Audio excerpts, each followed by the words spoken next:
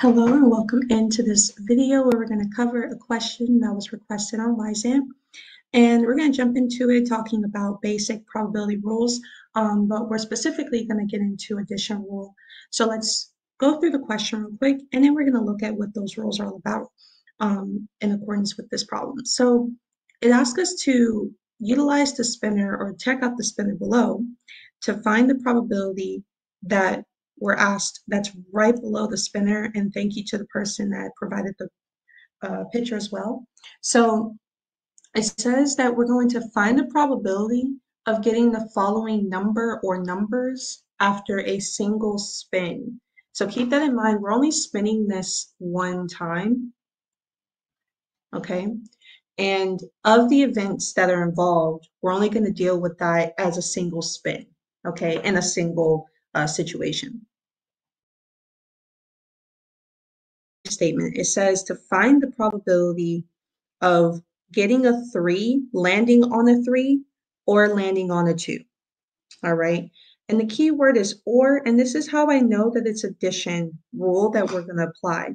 Now, I do want to quickly showcase a little flow chart I've created a while back as a way to help you with, basically deciding which rule to go with. So please take a moment to pause here, screenshot, write it down, do whatever you need to do to take note of this so that you have this for future use as a way to help you in your notes and your homework, and then eventually quizzes and exams. And then we zoom in real quick so you can see, again, kind of the path in my mind that I took in order to figure out which rule to go with. Now, it may be a little bit different in your textbook, but from what I learned and what I've seen in a textbook that I use, they tend to refer to the first rule as rule 1 and the other rule as rule 2, okay? So you have addition and multiplication, and I use little phrases to help differentiate between the two utilizing the keywords. So for addition, the keyword is something like or, okay? For multiplication is going to be something like and. For example, you could have a statement that says, find the probability that both, and there's that word again referring to and. So for addition rules, we have rule 1, which involves disjointed events, or the term is mutually exclusive. And this is where you simply add each probability of each type of item that's being selected or picked or whatever. In addition rule 2, it involves jointed events. This means that the 2 or however many events are not mutually exclusive. They're sharing something.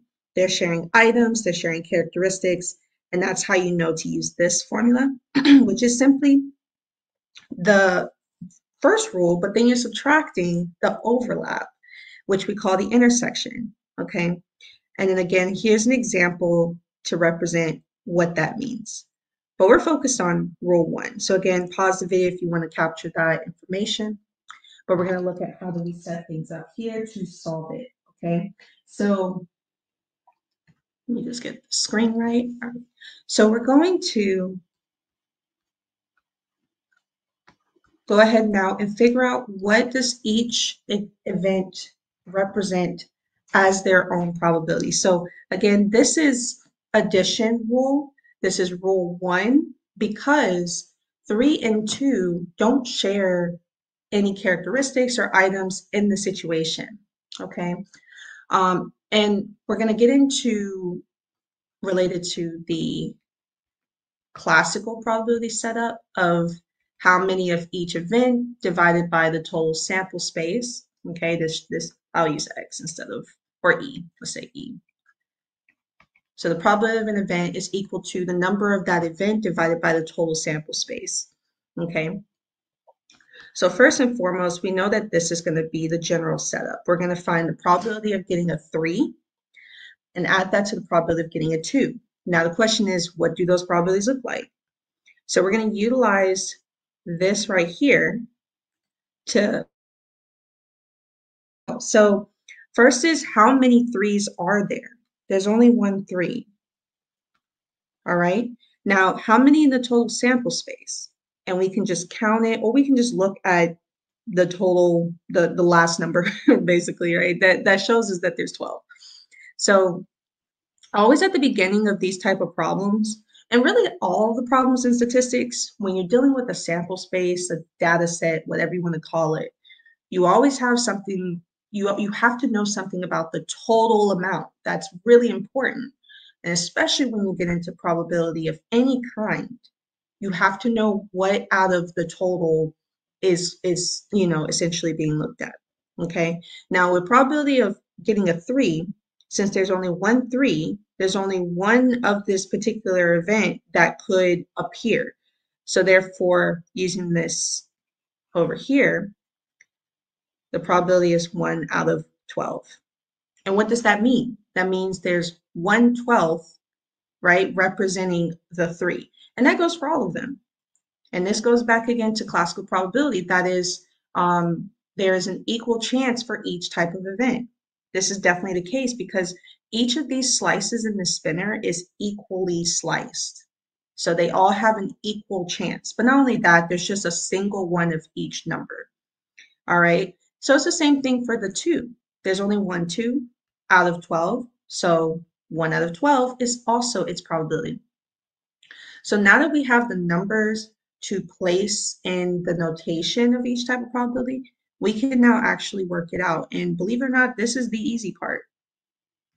Okay. The quote unquote harder part is setting it up.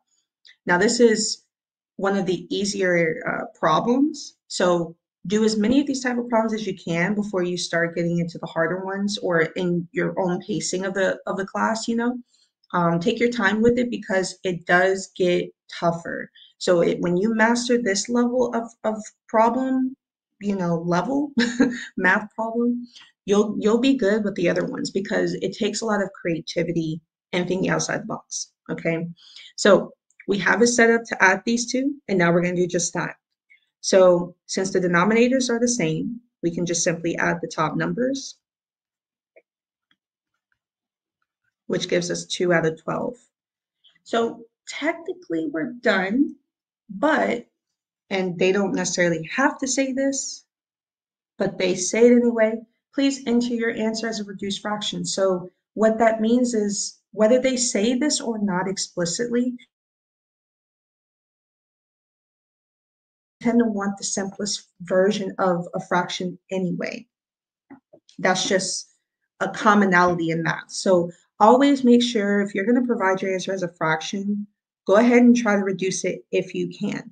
All right. Sometimes you can't. Like if you had a fraction like 7 out of 9, all right, notice they're both prime numbers, but they don't share any factors to reduce it. So therefore, this is as simplified as possible. But 2 out of 12, we can reduce that. Okay. So what we're going to do, we're going to basically take out, right, in order to reduce this fraction down simpler to simpler numbers, we're going to take out the factor of 2 that's shared between 2 and 12, leaving 1 out of 6. Okay, now visually speaking, so again, we're pretty much down there, that's the answer, but visually speaking, this is what this means. Okay, we've added these two probabilities, so we're looking at the slices, these two slices together, basically. All right, so then if you count, this is 1, and then here's another 2 together, right? Let's say 4 and 5. So that's 2, 3, 4, 5, 6. So we just reduced it down from 12 to 6 parts in that spinner. All right, if you wanted to make it more concrete. But that is your answer. All right, and that's how we approach this problem to solve it. I hope you found this helpful, and let us know if you have any questions.